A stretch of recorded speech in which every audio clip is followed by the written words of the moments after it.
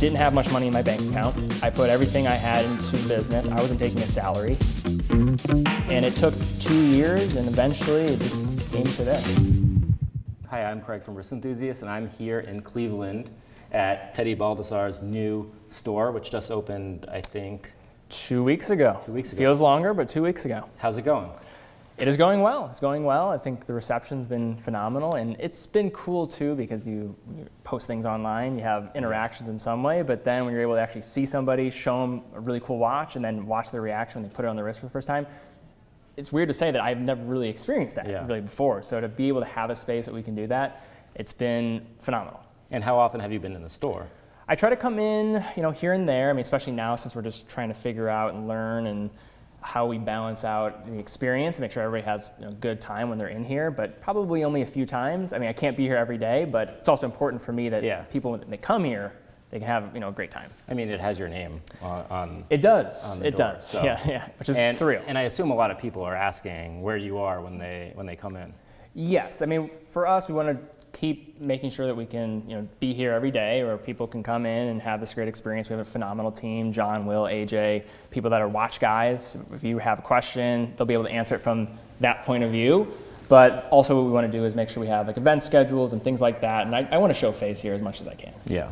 And just looking around, it's really beautiful, and I think we're going to do a tour of the store, so we'll get into that. But I wanted to go back a little bit and ask you kind of about your journey. Mm-hmm. You started off on YouTube, I think just posting videos from your home, and a few years later you opened up an online authorized retailer, and now you're opening up a brick and mortar store. How did that journey go, and did you always know that this was the direction you wanted to go into?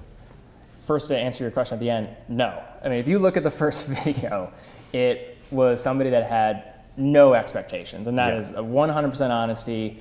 I remember, the only thing I remember when I hit the record button for the first time was hitting the record button. Everything else, I almost blacked out. But I was so passionate about watches at the time, and I'm here in Cleveland, so Cleveland is not a place that I would call the mecca of watchmaking by any means. So I felt a little bit as an outcast, as liking this stuff. So I wanted to just post something and throw it out there. And the first video was just of my watch collection. I didn't know if anyone was going to watch it. I didn't tell my friends, I didn't tell my family, but it was something I was passionate about, I was interested in, so I threw it up and didn't look at it for a while. But then after a month or so, it started to get some views, and more views, and I'm like, wait, there's something here. Now, I saw comments, I saw people engaging, people were saying encouraging things, and maybe some not as encouraging, but that's part of the whole fun of it. I remember my first video, which was a lot more recent on the YouTube front. Someone, I think, told me I was dead between the eyes or something like that. I was, calling my wrists like small, and people were like, oh, you shouldn't be doing it, like feminine, I was just all craziness. But I learned a lot, and I had fun with it. And what I did was I saw that there was something here, and I just kept posting and posting and posting. It got to a point though where when you're starting to do this, and I took the plunge to go full time on YouTube, and it's hard to produce content on YouTube in a niche space like watches and make a living. Like, it's tough, especially if you want to scale things, which I wanted to do. I wanted to post more content. I wanted to do cooler productions, and to do that you need money. So it was then figuring out how could we monetize appropriately so I could keep doing what I wanted to do. So there was questions of, hey, do we go the advertorial route where we take money from brands and do that? I saw what happened when a lot of other outlets do that, and I also came from a digital marketing background, and I saw what could happen if you just did that with all industries. So to think about making a business that is just focused on one industry and selling it, and then also trying to keep my voice, which was the most important thing. I didn't want to be dictated on what I could say, what I couldn't say. I had to really think about it. And then my partner, Mike, we were talking one day, this was probably in 2019, and we threw out this concept of authorized dealership. And at the time, I had some context of what that meant, but I knew it was a ludicrous idea to think about. But we were just crazy enough to ask. And we asked, a lot of no's, a whole lot of no's, follow-ups, asking. And in 2020, we eventually had a small subset of brands, and we launched TeddyBaldassarre.com.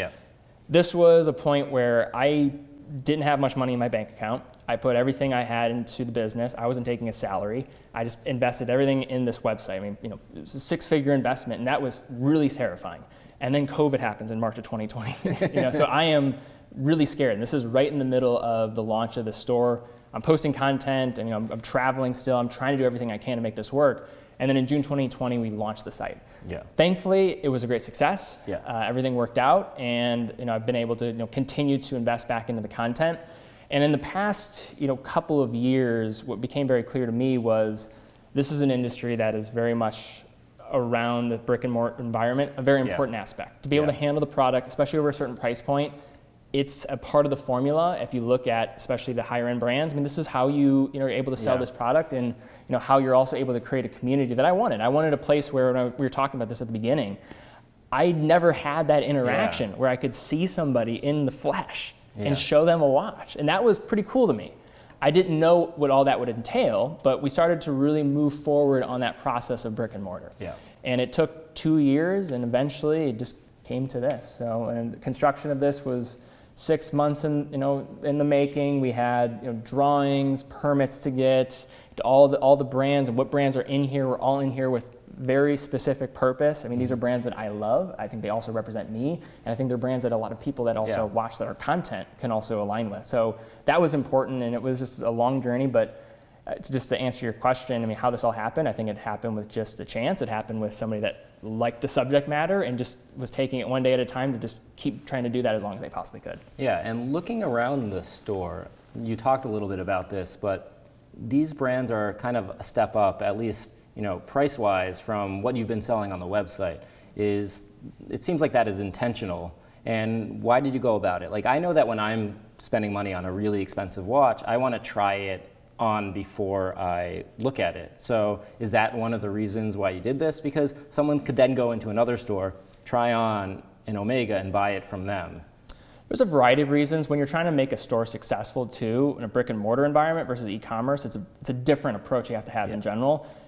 We're here in Cleveland. That was also a consideration. That's where I'm from. And I also was looking at, okay, what is the mix of brands that also could resonate within this market that's being underserved? I mean, this market is very underserved. There's a lot of just the Midwestern and middle states of America that you see what happens with many of the brands. It's just the coast. And they forget about all the rest when it comes to like this retail experience. So part of it was, where can we find a unique brand mix that could work in a market?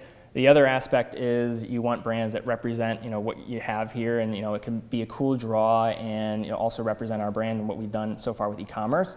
But also you do want to just continue to just expand your offering too. You do want to have a brand mix that is representative of what we are, because just because we have certain models on our website, I like to cover the entire industry. I go from Casio to FP Journe. I mean, that's kind of my approach, because I can find joy in all of those different watches, and I genuinely mean that. And I also have spoken to many enthusiasts where they start one place, but we know how this goes, right? I mean, it's a dangerous game where you just keep collecting and collecting and collecting, and you just, one day you're thinking, oh, $500 for a Hamilton, I can't, this is crazy. And then the next day you're buying a Rolex or an Omega. I mean, like, this is the type of stuff that happens. So it was all of those considerations at once, where you're thinking about the local, you're thinking about what you want your brand to be, on a national level, and what experience you wanted to have in the store environment. It was all those things. And the other thing also that I'll mention is, we also wanted this store to be an extension of what we were already doing too. So like the space to my left, I mean, this is a space that we call our Teddy space, where we have our warehouse down the street. If you ever want to see anything beyond these pillar brands, that is something we can always just pull in here, have an appointment setting, and that's also important. One other thing I'll also mention is, when developing a store, there's another thing that brands care about, which is co-tenancy. And if you're going to have one brand, so say you want an Omega, you have to think about what other brands do they feel comfortable with. They want to create a luxury presentation no matter what. So you have to make sure that you are thinking about the end customer, you're thinking about yourself, but you're also thinking about the brands and creating a great image for everybody. Yeah, and that kind of leads me to my next question is, I know that when I'm in a new city, whether it's internationally or in the US, the first thing I really do when I get to that city is look up who the authorized dealer is. I do that too. And I thought you might, and walk around, and just because most of my friends aren't necessarily watch people, so I can talk to the people that work there who are watch people, but also just to kind of get a feel for what they offer and all that entails. And I've seen your videos with Kevin O'Leary, where you're doing shopping and another New York City retailer. I won't name the name because obviously, but how did your visits to these retailers shape what you wanted Teddy Baldassarre's, the Teddy store, to look like? What did you like and not like? One is, I think there's a lot of great retail locations in the United States. And I'll mention it, Bucher, Watches Switzerland. Yeah, I mean, yeah, it's yeah, fine. yeah. I have no issue with any other retailers because I think this industry in general, it's good if we all succeed. The thing I learned the most though is I want people to feel welcome. You know, the same approach that I have online is I am just a guy who's talking about something I'm passionate about. So I want to make sure our retail environment can also really mirror that same idea. So that was the biggest thing for me. I don't want to have an environment where somebody comes in, I want to buy a watch. We don't have that watch, you can't do it. That whole scenario, I don't want to have that talk track. I also don't want someone to feel, as much as we like to dress up, have a luxury presentation, I don't want anybody to feel intimidated. I mean, you're going to come in the store, I want them to be greeted with a smile, whether they're buying or not. I mean, we understand people might just want to window shop. That's okay. I mean, we're going to try to serve everybody equally and do the best that we can. Obviously, bandwidth sometimes it's a little bit it's difficult, but we really do want to create an environment where everybody's welcome, and I think that's the #1 thing.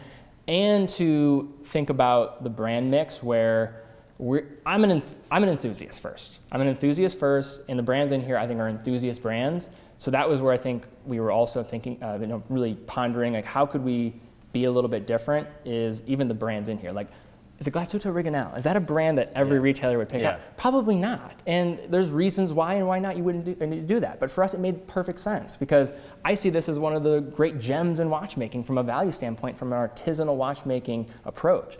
But that's, I think, what makes us a little bit different too, is because we can also resonate with different brands and with people that walk in on a wavelength that probably a lot of other traditional retailers maybe can't. At least that's what I hope. And what about the other brands? I see you have Breitling and Grand Seiko and Omega. What was your thought process between those 3 other brands? All of these are brands that I like, I collect, and they gel well together. I love the story of you have Switzerland in the front, Japan also in the front, Germany, and then you have Omega. I mean, these, like, this was my first luxury brand I ever owned. Grand Seiko, I have so much admiration for, just Japanese craftsmanship, whether we're talking about watches or beyond that. I collect selvage denim, and so I like that whole aspect of what Japan does. They're just the peak of just doing things to a new level. Breitling, the icons that this brand has, remarkable, and I think they're just an incredible draw for somebody coming in. The amount of people we have that come by this store and to see Breitling, like, Breitling, get very excited, surpassed my expectations. So that was another reason. And then I mentioned with GO, it's just a cool story to tell. And you have the city of Glasuto, which I've been fortunate enough to visit, where you see there is 5,000 people that live here. It's a resilient place. This place was taken over in all the World War II, just all the drama there. But they remain this manufacturing powerhouse where there's only around 12 brands in that region, and they're still doing the majority of their work there. I mean, 95% of the components in those watches are produced in Glasuto, this small little region, 2 restaurants, 2 traffic lights. I mean, there's nothing going on, but this is the mecca of watchmaking for Germany. So it was just trying to figure out how they could work together and just create an environment where they can kind of feed off of each other, but also, are they a reflection of you and what you're all about? That was kind of the goal. Yeah, and looking at the store, you've taken this store within a store concept, which I think is becoming much bigger in the watch industry. If you look at Breitling, there's this really cool brick wall, and then Grand Seiko has it's almost like their dials, with the pattern, but it's a lot more kind of minimalist. And then obviously Omega behind us has that red and the wood. How do you take this store within store concept? Because I'm sure the brands are very particular about what they want, but also keep kind of your Teddy spin on it at the same time. So each brand, when you get a space like this, how it typically goes is you approach the brands with the space that you want, and you just kind of pitch them on, hey, this is our concept. And then once they express interest, you're then figuring out how much space each brand will get. You're working back and forth, and then from there you develop a design. One thing that I wanted to do with this store is I wanted each brand to be their own distinct idea, while also not having it clash with anything. Breitling with the yellow, the brick, it looks amazing when you walk in. I think it makes a great impression. But then you have this very muted, Grand Seiko, very sleek. How can that all work together? So I think you have to think about it the same way you're looking at design. You have a clean palette, you have the floor just alone, the walls, what are the colors, just simple ideas like this. How can they all pop in their own way so that it doesn't clash? That was kind of it. I mean, that was really the approach. Very cool. And it works, I think. Thank you. I hope so. So, I think you said this in one of the videos I watched recently. You're not going to be here all the time. How often are you going to be here, and how do you then keep the experience here for people that want to come by and they want to see Teddy? I mean, I think that is where you have good people. You know, the people that work here, like for example, like a Will, who was the first employee here. He started as a customer service person. Then if you've watched one of our videos, you've seen his work too, because he was a photographer. He shot all the videos before this, and now he's working on the floor. Like, this person knows the cycle of our business. John, who's run 2 different stores in this region, has worked a lot of national players. I mean, these people know watches, but they also know my brand as well as I almost know it. Yeah. So you have to have good people that understand what you're about. And I think that is the first thing, because you can't be everywhere. I mean, that's the challenge with my business. It's a double-edged sword, because yes, I think people have a personal connection to me, but I can't be there for every single person. And that pains me. So you have to invest in good people that understand what you want your approach to be. So that was like the first thing. And then what I want to do is, how can you extend access and also just, you know, be able to be there to shake somebody's hand. I think you have to have this event cycle and kind of more intimate environment, appointment only, where we can just get a group of 30 to 40 people and just have these one-on-ones and have an ability to have these conversations as much as we can. So it's figuring out the scale of it, but it's also figuring out, you know, what's feasible too. So you will be having events here for collectors. Absolutely. That's what I think would be a great opportunity. Yes. And so you're from Cleveland originally. I am. So is that why you chose Cleveland first? And are you thinking about expanding beyond Cleveland? It's 2 weeks in, so I want to make this one successful first. But we chose Cleveland for a variety of reasons. One is, we do think that this is an underserved market, and I'm a believer that you don't invest in anything that you don't know. And there's one thing I do know outside of watches, and that is this market. I mean, I know what could work here. I know the people here. I know what's missing, at least what I feel is missing. So I wanted to start in a place where I had that confidence. The other aspect was this center in Crocker Park. It's a phenomenal shopping center where you know, you're seeing, you know, here on a Sunday, just the foot traffic coming by. Like, I just thought that was a really good draw. And then Cleveland, in terms of where it's located, I think is also great, because we are a 2-hour drive from Detroit. We're a 2-hour drive from Columbus, 2-hour drive from Pittsburgh. Then you have Cincinnati 3 to 4 hours away. Then you have Chicago 5 hours away. So you have access to, you know, 30 million people within a 5-hour drive of you. And a lot of these people don't have access to a brand like a Grand Seiko. Like, we're the only retailer outside of Cincinnati, which is a 4-hour drive away, to even see this brand. There's been people that come in this store and like, Grand Seiko's here. And like, that's something that if you go into Manhattan, it's like, oh, Grand Seiko again. Oh, there it is again. You know, so this is the cool aspect of it. We also have our team here. I mean, we have over 20 people that, you know, work in Cleveland. So we have this company that's based here. That makes it easy as well, and being able to take that leap. And it allows us to learn a lot, you know, to just see what goes forward. Because if you can win in a market like Cleveland, I think it opens up where you can really think about where you can scale from here. So are there any brands that people have come in and really asked for that you don't carry, that you are now thinking about carrying? Well, I mean, the thing that comes in all the time, this is every retailer in the country, yeah, Rolex, you know, but that's, you know, that's besides the point. Yes, I mean, absolutely. But this is also why this space over here is very important, where you can extend what you're doing with e-commerce and have this appointment type setting. But it's been great. And you see the appetite for not only these brands, but like, hey, what's next? What's next?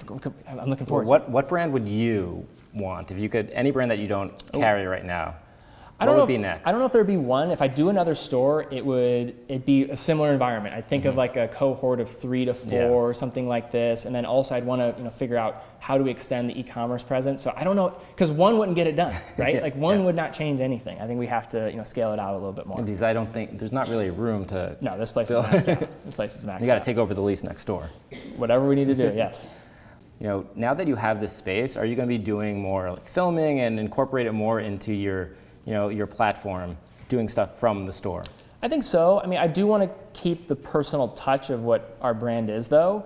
I don't want this to become like the place I shoot out of. Because one, it's not an easy place to shoot out of, or a great place to shoot out of. You have a lot of lights, a lot of different color temperatures.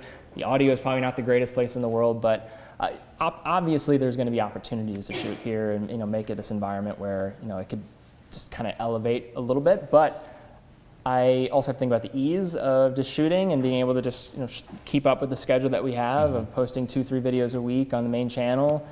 So there's that balance. But I also want to make sure that I don't get too corporate too. I think this has a certain approach. This is the sales side. And the content to me is, yes, they're connected, but they have some purity to it, and it's a little bit of a different lane. Well, we were talking earlier before we started shooting, and I was talking about how I shoot from my apartment, and you said you still shoot at home. Is that all your content shot at home? Sometimes, yeah. I mean, I have a studio set up at home. I have a studio set up elsewhere, so it just kind of depends on the day. So if we're trying to get some things out, absolutely.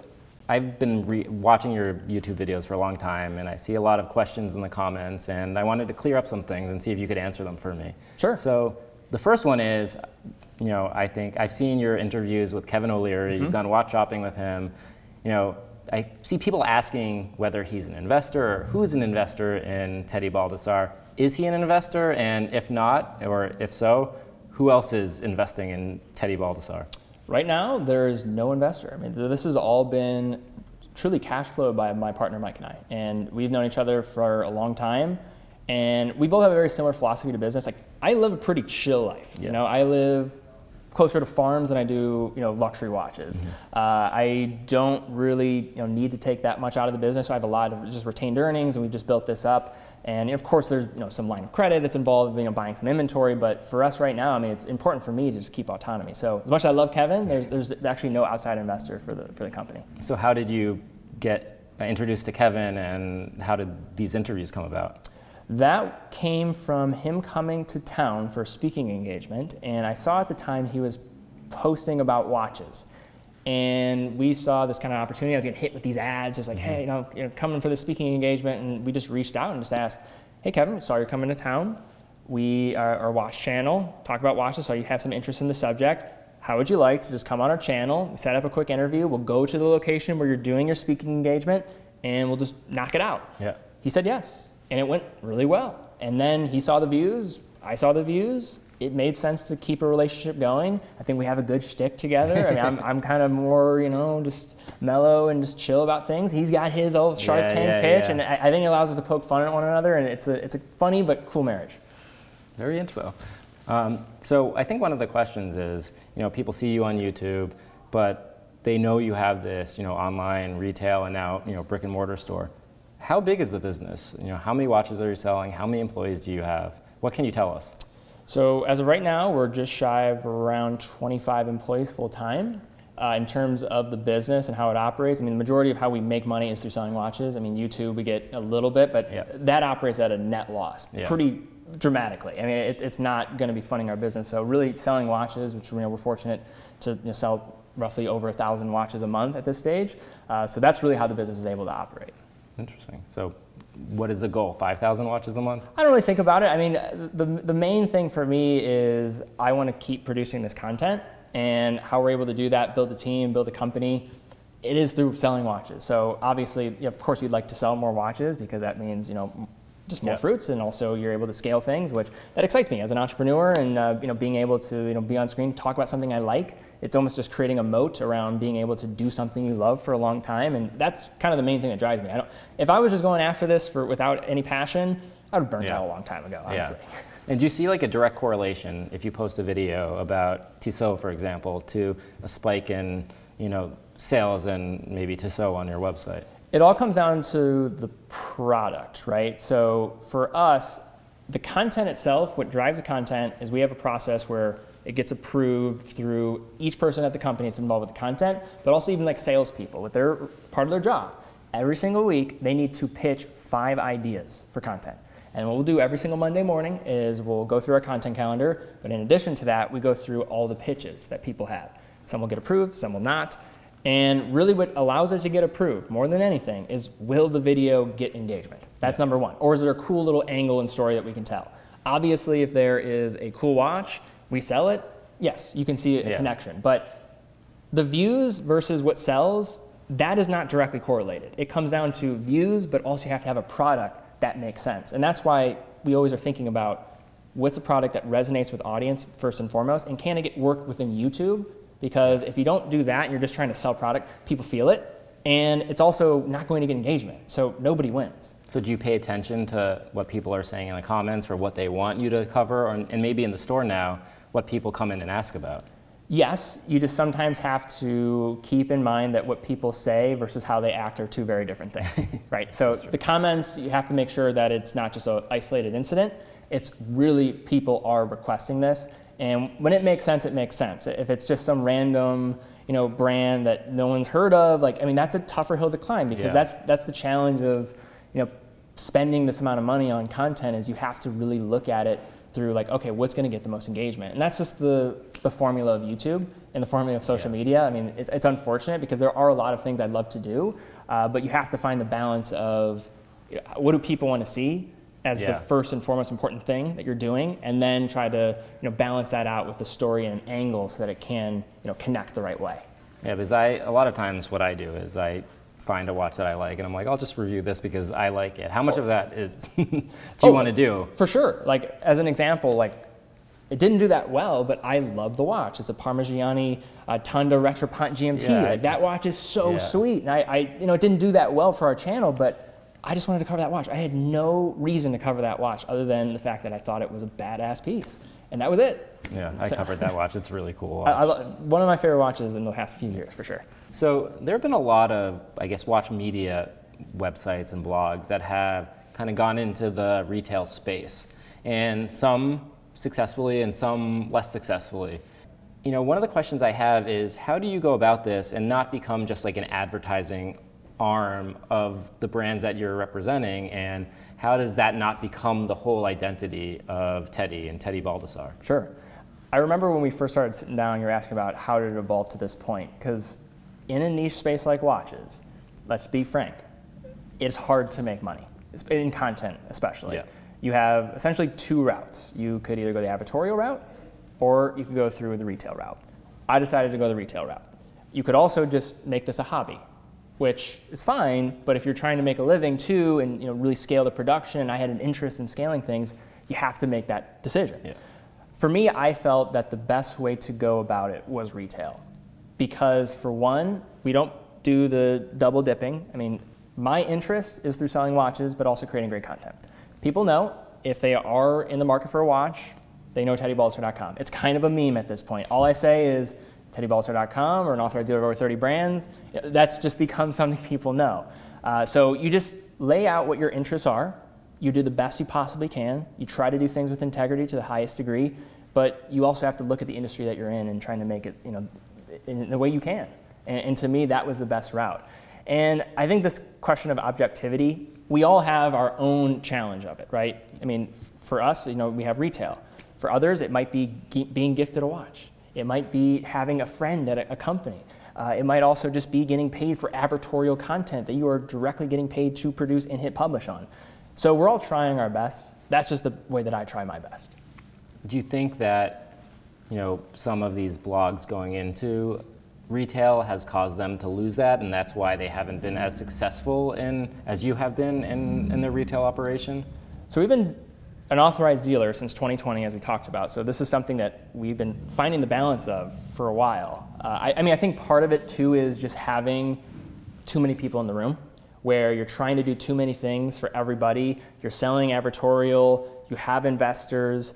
That's difficult. It's difficult to make everybody happy. But when you can operate just based on, as an individual, when I hit to the camera every time, the only person I'm really answering to is myself. And I'm just presenting myself. Also, if I don't do a good job at that, who takes the hit? It's me. My name's on the building. Yeah. So that's the other element of it, I think, which allows us to be a little more successful. There's a personal aspect to it, which I feel more of an obligation to make sure that I'm putting my best foot forward and covering things the right way. Because if people don't like our brand, they indirectly or directly are not going to like me. And I take a lot of pride in my name. I take a lot of pride in what I built, and I don't want to throw that away.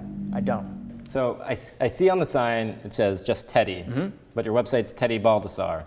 First of all, am I pronouncing your last name correctly for anyone that wants to know? That is what I say. Now, it's an Italian origin, so it's actually not the right way to say it. We Americanized it when my great-grandfather came over from Italy, so it's more Baldassarre instead of Baldassarre, but I say Baldassarre, so that's a whole other story for another day. But you mentioned, Teddy outside. But the brand is Teddy Baldassarre. I mean, everything in terms of our LLC to everything about the company, it's Teddy Baldassarre. Teddy, in that framing, I mean, that was all our logo when we first launched, and we thought about what's welcoming, but also we did think about how long Baldassarre is. It's hard to say. You had to ask me, how do you say it? So all of these were things that we were thinking about as we were trying to make this store, and I wanted it to be welcoming. What's more welcoming, Teddy or Teddy Baldassarre? I mean, hopefully Teddy Baldassarre is a welcoming thing. I did a good job in presenting a very open environment, but it's harder to say, and I could see it being intimidating in some way to come into the store with all these luxury brands, and that's the antithesis of what I want. I want people to come into the store, feel welcome, feel like they can, whether they have the budget for or not, they're looking at a watch or not, they're coming in, just browsing. It's great. I want them to feel at home. And you're like a one-name person, like Cher or Madonna at this point, at least in the watch space. That's crazy to think about. That's crazy to think about. I'm very flattered that you say that. So let's kind of not talk about watches now. What would you do if you weren't, if you didn't have a watch YouTube, and what else would you do? So 2 things that I'm probably the most passionate about are watches and content. I am not all watches though, so if you wanted to talk with me about other things, there's probably a wide variety of things that I would have potentially gotten into, but content was always an element of interest, and it was intersecting with watches, which I think allowed this to all work. But huge sports fan. I mean, I watch sports. It's my just release from everything, and I can get out and just kind of dumb my brain down for a moment with a stressful day and just watch it. Love music. Come from a very musical family. Very interested in that. Do you play anything? I played drums a lot growing up. Don't play as much now. It's a little loud, but I'm trying to get a new drum set in. Just do no that. YouTube video of you playing the drums? There's no YouTube video. There actually might be a high school talent show video out there, but good luck finding that.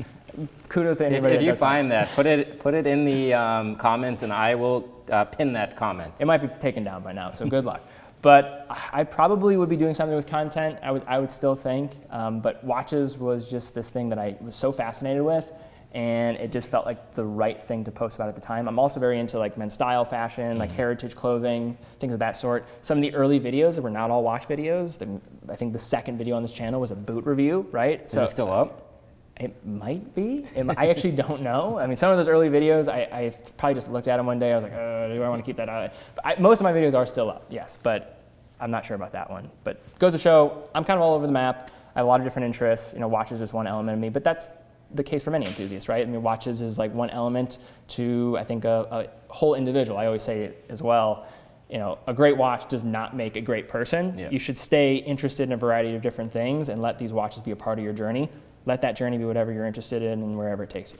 Yeah, and I think we first met in Atlanta at the Atlanta Braves game. Yes. And you were really into it. Sorry if I wasn't talking. I was just into the game. Right? But are there ways you've been thinking about incorporating these other interests that intersect with watches into like your content? How I think about it, the problem is I have interests, and as a human, you want to talk about all your interests. Watches is enough to satiate me, and you also have to think about the people that are watching. If the History Channel starts posting about sports all of a sudden, people are like, what's going on? Yeah. I talked to my cable provider. This isn't what I signed up for and what I'm paying for. People come to me to see watch content. So that's what I want to give them. Well, so one of the questions I have is, I started putting my face out there and doing YouTube rather recently, and before that I was kind of behind the scenes on Wrist Enthusiast, so people didn't really recognize me. But one of the things is on YouTube, people and Reddit and all the other social media sites, people can sometimes be a little bit harsh, and you can get some negative feedback. How do you deal with that, and what is your reaction to the memes about you and all of that entails? Well, some of them are very funny. I mean, let's just be objective about it. I mean, I see some and I laugh to myself, but you do have to just see things in an appropriate way and know that you're also fortunate enough to reach a lot of people. And when you're reaching a lot of people, there are going to be a percentage of those people that are not going to like you, which is a weird reality, because when interacting with people, I do try to set a nice step forward, make sure that I am presenting myself in a good way, but at the end of the day, some people are just not going to like what you're doing. So you have to keep that in mind, that it's a numbers game, and sometimes they might be correct, right? I mean, not all of them. Some of them are just hating, but there's truly honesty and truth behind some of the criticism. So I think you always have to keep all of that in mind. You look to an extent, but you just look to an extent. In all your videos, you say, I'm Teddy Baldassarre, authorized retailer of 30 plus brands, and it's almost become a meme at this point. And why do you say that? Is it intentional, or? I just said it one day because I remember I was speaking with my business partner, and we were just talking about hey, like, what makes our store unique? You know, one of the things was just a number, like 30 brand. That's actually a pretty cool shop. And I just would list off some of the things like quick and fast fulfillment, dedicated customer support. So it was just one of the points to make, but now has become a little bit of a talk track, and I just go into it at the end of every video. But yeah, so it was just trying to figure out why your store was unique, and I think that is, you know, slightly unique if you look at most authorized dealers. Do you think that's helped kind of turn you from just a YouTube content creator to, you know, an authorized retailer?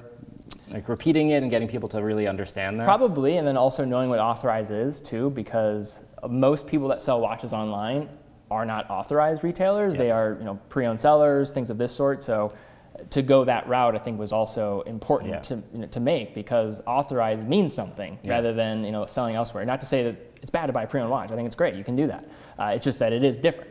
Well, that's one of the things. Most of, I feel, watch bloggers have kind of either gone the advertorial route or sell, you know, flip watches or sell secondhand. Yeah. You know, going to as an authorized retailer seems like a much bigger jump and a lot harder to do.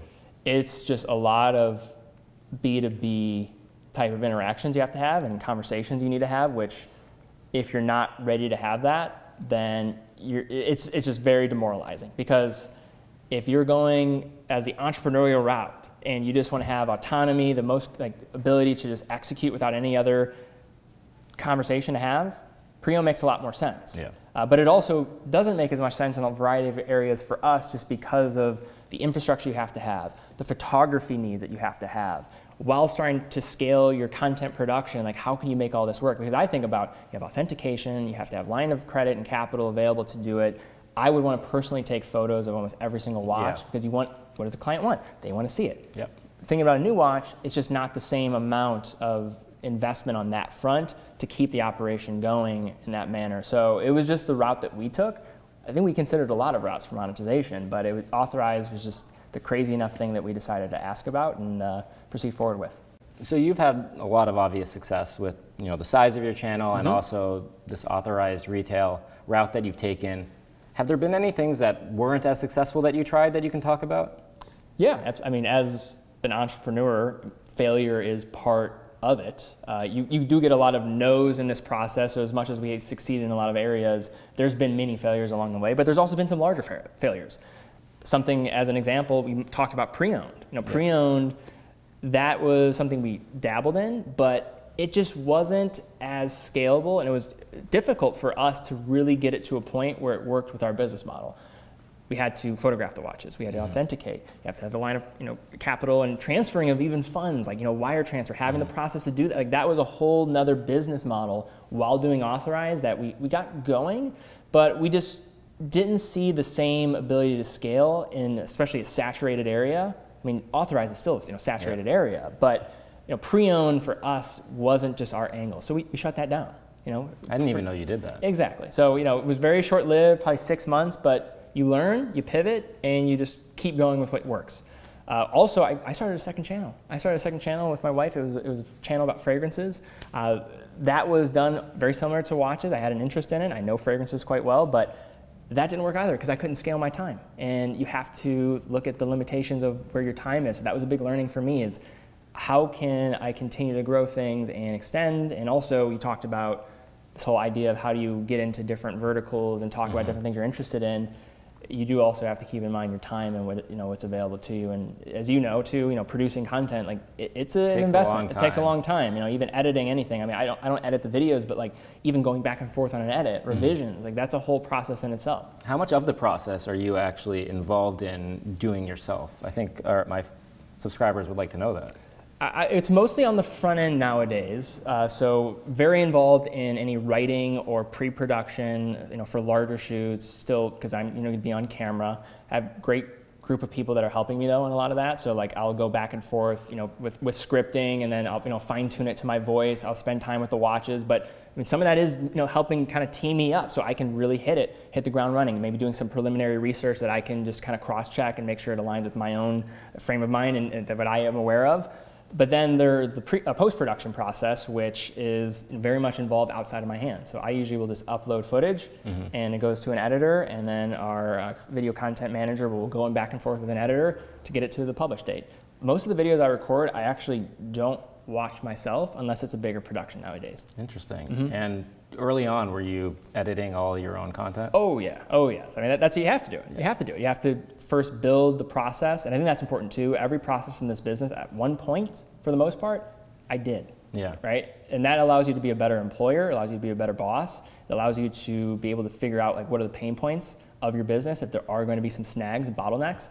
But yes, video editing, did it all. Yeah. But I just passed it. That was something I passed off early on because it is just a huge, huge amount of time that you spend. Yeah. And I don't think a lot of people recognize, like for one video on our channel, so you do the pre-production, you do any scripting if needed. Sometimes you can go directly to camera because you're just maybe doing a listicle or things of that sort.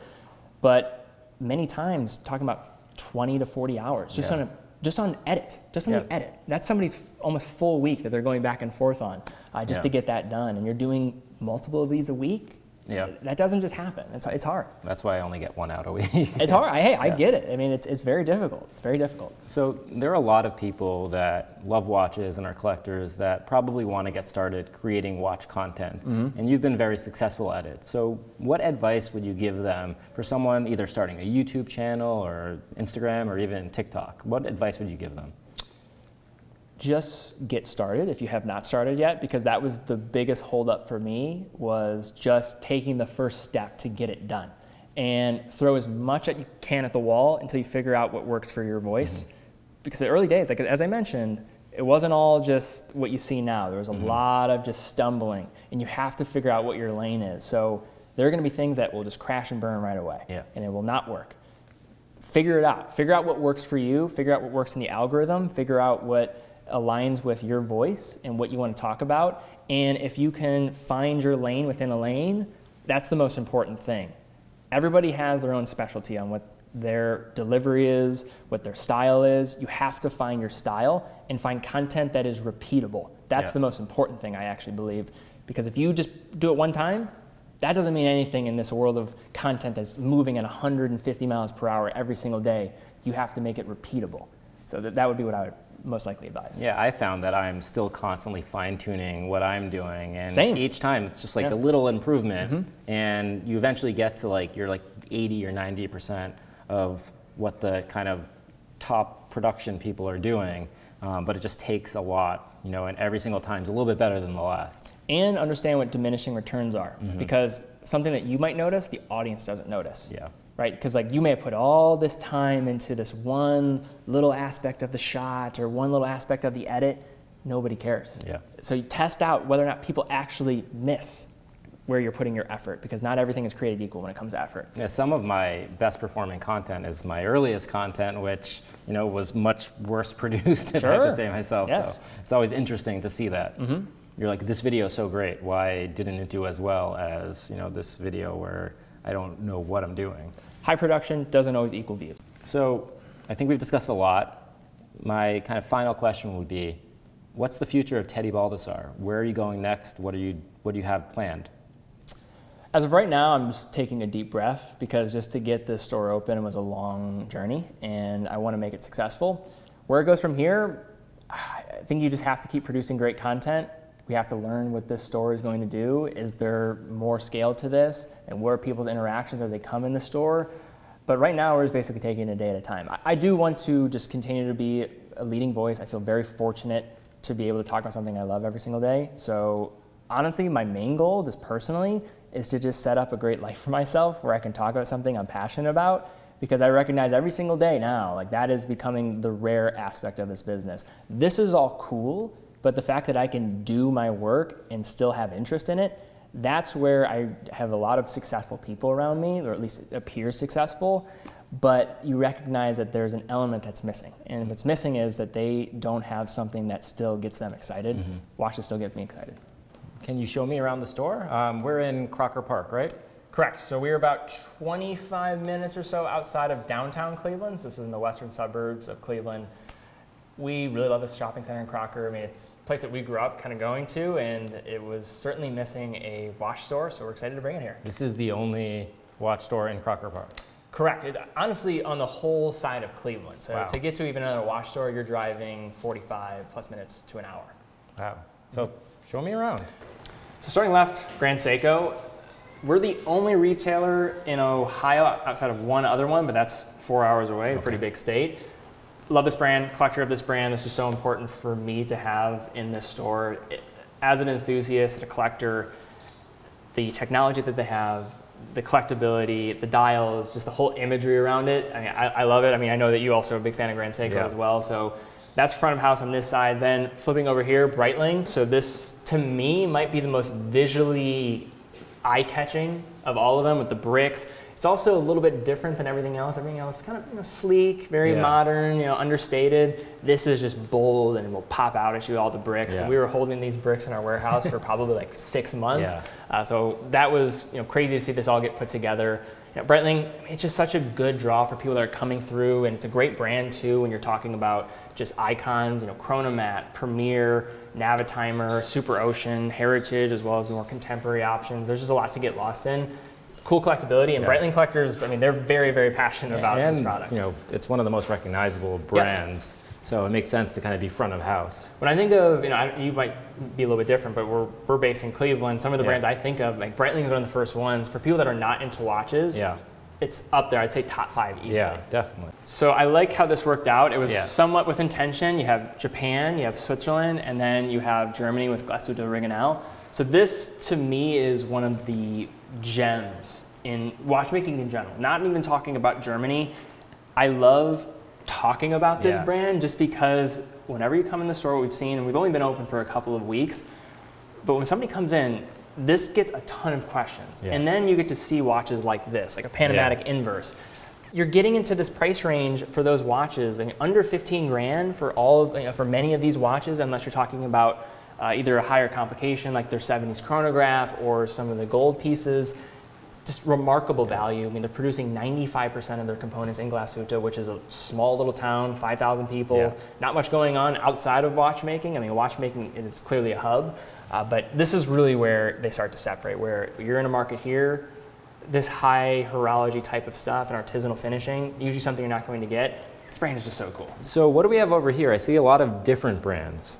So this is what we're calling our Teddy space. Now, what we want to do is have an extension of what we've been doing online for years, teddybaldassarre.com. So if somebody, they see this space, you see 4 key brands, but we sell 30 other brands online, and we don't have room for everything because I didn't also want to get a 20,000 square foot showroom to begin my journey in retail. But we do want to have an ability to showcase a lot of different brands. So our warehouse is right down the street, about 5-10 minute drive. And if you ever are coming to town, you want to look at some watches, this is where we can really dedicate and doing an appointment setting, showcase a variety of different brands, and make it curated to what you might see online, so you can have it in this in-store environment where typically you don't see a lot of brands that we sell online in a market like here, or really even a market like anywhere in the United States. So that's kind of the whole premise of this location, where it could be dynamic and allow people to see a variety of different brands. So you can make an appointment and say, hey, I want to see this watch, and that watch. And when you come, you'll have that moved over from your warehouse. Exactly. That's so you give us about 24 hours, 48 hours beforehand, just so we can get everything over. But yes, that's the whole premise. That's great. That seems pretty unique, to you guys. And then back of house, Omega. So this is a space that we also wanted to make more of a hybridized space where you can make it lounge, but also, of course, showcase the watches in a very upscale way. I mean, Omega, very special brand for me, is the first true luxury watch I've ever owned was an Omega. My connection, though, was mostly with the Constellation family, which is usually not the connection most people have. I mean, I'm wearing an Omega Globemaster Constellation right now. That, to me, is a watch that epitomizes a lot of the things that I love about Omega. I mean, it more than meets the eye. Tungsten carbide bezel, master chronometer certified, pursuits of chronometry. You get all that in one package, and a really clean look. I mean, I love the pipe hand dial. So, and being an understated piece, I like that. But beautiful back area, couch, chandelier. I always say, keep your head down. If you're below 6 feet, you should be okay. But still just be alert back there. But this is really the back of house here, and a great place to just lounge and, of course, talk watches too. Yeah, and Speedmaster. That's where I land with Omegas, being a big kind of space nerd. First watch on the moon. You, along with many others. Many others, yeah. Right. And one other thing, before we talk about the rest of this space, I think another important thing to talk about is the people in the store. So we have John, we have Will here. They've been with the company for a long time. They know a thing or two about retail. They're watch guys. for myself, because I can't be here all the time, I will definitely stop in, but it's important for us to be able to have the approach that we have with all of our content and just being down to earth. I mean, we're all from this area, we know it well, we love watches. That's the most important thing. And these guys are pros, they know what they're doing, and they love to talk, maybe a little bit too much, honestly. we spend a lot of time just chatting it up in here, and every single day it feels like we're been open after close, and just being able to talk about this. Well, great, nice to meet you guys. Nice to meet you as well. Yeah. Well, thank you for letting me stop by and see the amazing store. It's been great. I will post links in the caption to how they can visit the store and how they can visit your website, and also links to my website, wristenthusiast.com, and if you want to stay up to date on any watch news and everything. So thank you so much. Thank you for coming, Craig. I really do appreciate it. Thanks for stopping in. Please do stop in next time. And next time I'm in Cleveland, I'm definitely coming back. Please do.